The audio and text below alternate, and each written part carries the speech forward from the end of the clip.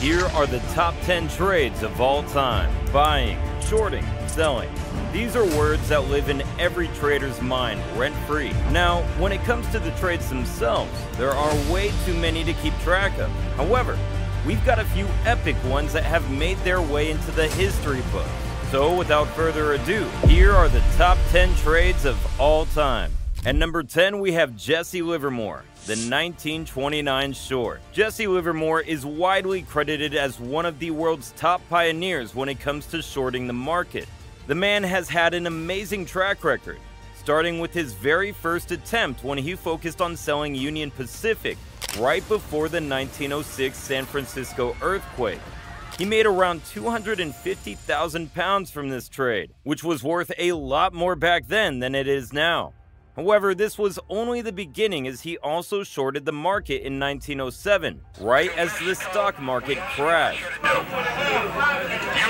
earning him 1 million pounds this time. He didn't do much right after, but came back stronger than ever in 1925, when he targeted the wheat industry. This made him $3 million in profit, which would have been enough to classify him as a legend.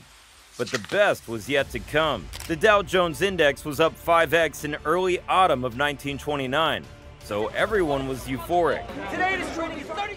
Apart from Livermore, he saw what the others couldn't see, which was the amount of outstanding loans. They'd gotten to the point where their cumulative value was more than the amount of money in circulation at the time. Come September, the stocks began leveling out, and this gave Livermore his cue to place his biggest gamble yet, shorting the entire U.S. market. The rest was history, as the U.S. financial sector went into a complete meltdown and had everyone in a state of panic. It's a panic. Everyone's in panic. Everybody was trying to find a bottom. Apart from Livermore, he had made a whopping $100 million, which would equate to an estimated $1.8 billion today. Outstanding, isn't it? That's why it's so hard to believe that Livermore was declared bankrupt and banned from the Chicago Board of Trade in 1934. That's an interesting story as well, but maybe I'll cover it in my next video. And number 9, Paul Tudor Jones, shorting Black Monday. Black Monday may have happened in October 1987, but a certain trader by the name of Paul Tudor Jones saw it coming well before that. Jones was something of an oddball, as he got bored of trading, despite making good money. He then enrolled at Harvard Business School, only to pull out at the very last minute to resume his work on commodities and trades. I had, by the time I graduated from college, I already had probably at least a master's in probabilistic theory. By 1980, Jones founded the Tudor Investment Group and became a successful macro fund manager. In 1987, Jones noticed a suspicious overvaluation in some stocks, so he decided to dive deeper into these discrepancies with his second-in-command, Peter Borish. After hours and hours of research, using the previously mentioned Wall Street crash of 1929 as a reference point, Jones managed to lay the foundation for one of the biggest trades in history. 2 weeks before the fateful day, the Tudor Investment Group started trading aggressively against the market, while everyone else remained clueless about the massive bubble that was going to burst. Then came the 19th of October 1987, when the Dow Jones had dropped by a massive 22% in one single day, recording the largest ever percentage drop at the time. In the midst of all this chaos, there was one man who walked away with $100 million in profit, Mr. Jones himself. He gained quite the reputation because of this trade, especially with a PBS documentary named Trader. It covered his life throughout 1987, but Jones wasn't really a fan of the documentary, so he tried his best to take it out of circulation. Also, unlike Livermore, Jones continued his success and is currently rated by Forbes as one of the highest earning hedge fund managers in the world, with a personal net worth of over $8 billion. And number 8, Andy Krieger, fighting the Kiwi. The Black Monday phenomenon grabbed a lot of eyeballs in the trading world, and a certain pair of these eyes belonged to an aggressive trader by the name of Andy Krieger, who started to focus on currencies that were rallying against the US dollar. As expected, pretty much every investor tried to seek comfort in other currencies that didn't suffer as much as the dollar, and one such currency was the New Zealand dollar, also known as the Kiwi. Krieger wanted to counter the Kiwi, so he used options, which was a relatively new method at the time. Even so, he shorted the Kiwi by hundreds of millions of dollars, with some reports even claiming that the cumulative short was around $1 billion, which was almost as much as New Zealand's entire money supply. This gave Krieger more control than the New Zealand government, so they rallied to prevent the short but failed to do so. They even called Krieger's bosses at Bankers Trust. But the pressure on the Kiwi became too much for the market to bear, and all the traders followed suit. Eventually, the Kiwi slipped by 5%, and Krieger's short minted a massive profit of $300 million. This was a legendary achievement, but Krieger himself had said he was only paid a tiny bonus of $3 million, meaning 1% of the total profits. This eventually led him to leave Bankers Trust and work at another organization. At number 7, Louis Bacon, betting on war.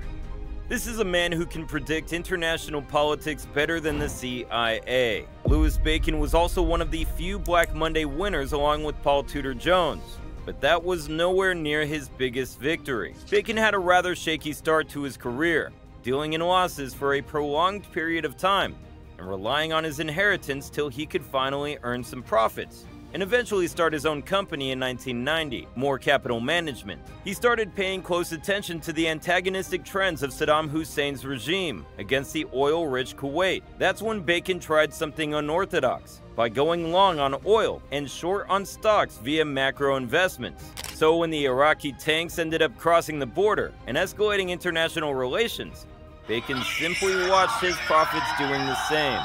His company started off with a fund of approximately $100 million, and by the end of the year, it earned a return of a ridiculous 86%. Official figures were never released on this trade, probably because it was coupled with another brilliant move to short the Nikkei index when the Japanese markets collapsed. Either way, Bacon turned himself into a Wall Street legend and continues to impress with his company making returns of around 25 to 35% yearly. At number 6, Jim Chanos, Enron's arch nemesis. We've got another notorious short seller in the form of Jim Chanos, and the reason he's here is because of his Enron trade that saw him churn out a profit of $500 million. To understand how this worked out for him, we need to go back to the 1980s, where he managed to take down a U.S. insurance company called Baldwin United. Chanos noticed that they had been selling insurance policies and then cooking up their books based on potential sales that simply did not exist. After a successful short that resulted in Baldwin's bankruptcy, Chanos made enough money to start his own hedge fund, Kynikos, in 1985. It's kinda apt too, because Kynikos translates to cynic in Greek. Now, his Enron heroics began with a harmless phone call from an old pal, asking him to check out an article talking about energy companies successfully lobbying the SEC to allow mark-to-model and mark-to-market accounting to be used for their businesses. For the uniformed, these methods would permit these companies to take the current value of their future profits and to add them to their current accounts. This prompted Chanos and his team to examine Enron, and they soon noticed tons of red flags, such as using the mark-to-market accounting to cook their books and boost income while hiding their losses in the form of discounts. This was Baldwin all over again. So Chanos took his position and shorted Enron in November 2000, when their stock price hit $90 despite the predicted target being $130. What followed was maybe the most stunning company collapse and financial fraud in the history of Wall Street. But Chanos didn't care, because he got his bag. At number 5, George Soros, betting against the British pound. This is easily one of the most famous trades ever, having earned George Soros the title of the man who broke the Bank of England. In 1992, the British economy was doing just fine, but as part of the European exchange rate mechanism, the pound had to be within 6% against the other currencies within the same system. The problem for the Bank of England was that the German mark was performing strongly with low inflation, and Britain's inflation was almost triple of that. Their hopes of the ERM reducing inflation was quickly noticed by Soros and his team at the Quantum Fund.